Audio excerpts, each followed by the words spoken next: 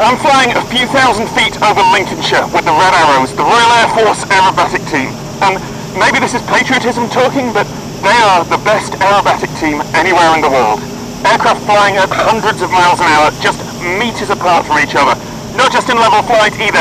They do things like this.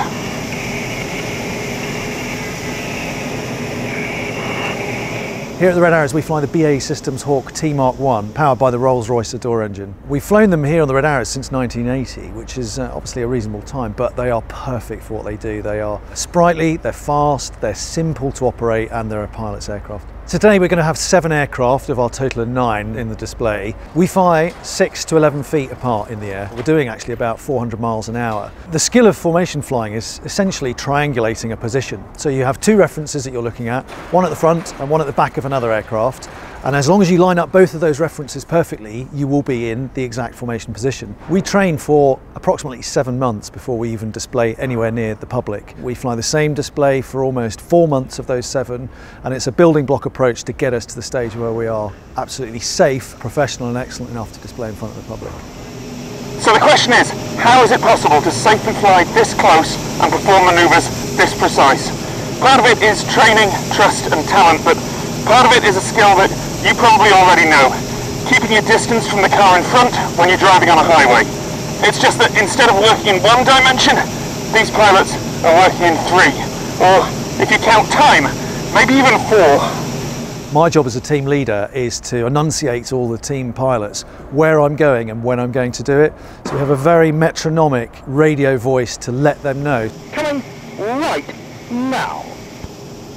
Holding the bank now. Holding the bank now.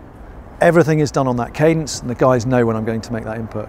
The actual art of formation flying in itself is reasonably straightforward. The relative motion between the aircraft is meant to be 0, and the only time that we have any relative movement between the aircraft is when we're asking the pilots to change shape. For the pilots who are up there, whilst they might be upside down at 100 feet, to them the other aircraft don't look like they're moving at all. So you can be too high or too low, which we call too shallow or deep. You can be too far forwards or too far backwards, which we call short or long. And of course, this being a 3-dimensional game, you can be too close or too tight, as we call it, or too far away from the other aircraft, which is what we call wide. But it's also about timing. So we're trying to, as the Red Arrows, make it look like we're one wing that's moving beautifully in graceful formation.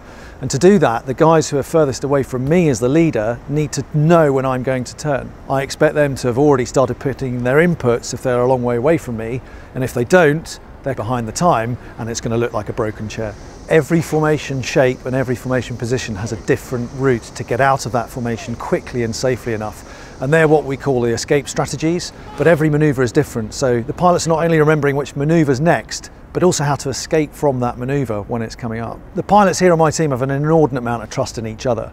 They have a prescribed piece of airspace next to the aircraft that they're formating on. That's what we call the box, and the pilot who's flying next to them trusts that they are never going to be outside of that box of formation. Thank you to the Red Arrows, to the RAF and Rolls-Royce. At some point I'll be over on their Starship channel, so have a look at the links on screen or in the description.